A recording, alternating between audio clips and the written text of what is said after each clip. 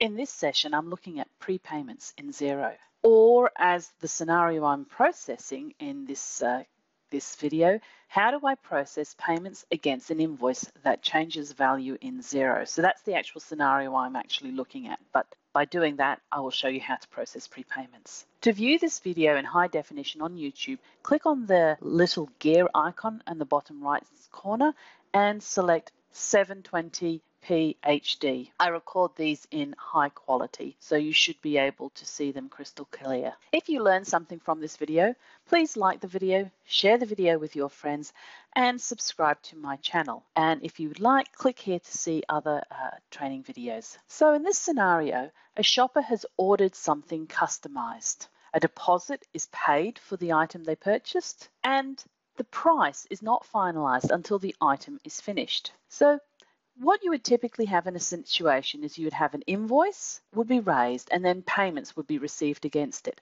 But once a payment has been received against an invoice in Xero, when you go into the editing mode, you are only able to change the theme, the account, and the tracking while there is still a payment, a deposit against that invoice. So this means for our scenario where we want to change the actual invoice value, we would have to undo the payment, go in, change the invoice, come out, reapply the payment. So what I'm looking at is another way to do this using the option prepayments. So Angelina orders an engagement ring. I've entered Angelina's details here under contacts, Angelina's details, and I'm going to enter an invoice for her. Accounts, sales, create a new invoice, and this is for Angelina Jones. It's back on the 1st of July, and I'll put her name as the reference. Oh, is that copy for me? And here, I'm not exactly sure of the price, but I'm going to put $6,000 in because I've quoted her that it will be $6,000, but because of the bespoke nature of creating jewelry, this may change during the development process. But that is my invoice number 0001. So that is my invoice, Angelina Jones, invoice number 0001, and I'm going to approve that. So there it is approved. I'm now going to come over into my bank reconciliation area. You can see the deposits that have come in against this ring and, well, against this invoice. And on the right hand side, I'm going to click on Add Details. Here where it says Received As, I'm going to select the drop down arrow and choose Prepayment. Now there is Prepayment. That's from Angelina, and the account is going to be customer deposits, and I'm receiving that money in there. So I'm going to click Save Transaction there and click OK to reconcile that. And I'm going to repeat this process each time. So that's going to be received as a prepayment from Angelina Jones and customer deposit. I've set that customer deposit account up as a liability account. Save transaction, click OK.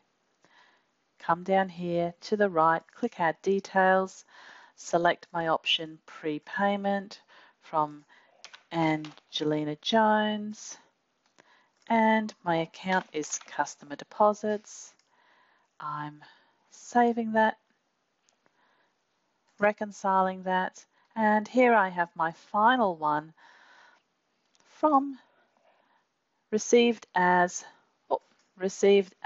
prepayment from Angelina Jones, and the customer deposit is there, customer deposit, and I'm going to save that transaction and finally reconcile it. So I've received $4,850, and that has the final payment for that invoice.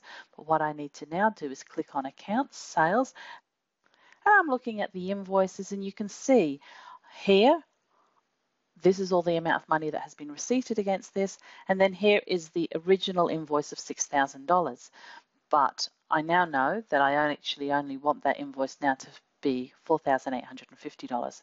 So I'm clicking here on Angelina Jones, clicking on my invoice options on the top right-hand side, and then selecting Edit, changing the unit price to 4850, updating the invoice value, and then here on the left-hand side it says Angelina Jones has $4,850 in outstanding credit. Credit this invoice, and I'm going to apply that. 1,500, 1,500, 1,500, 350. I don't want to do that until I've finalized. I know the exact amount the full invoice should be.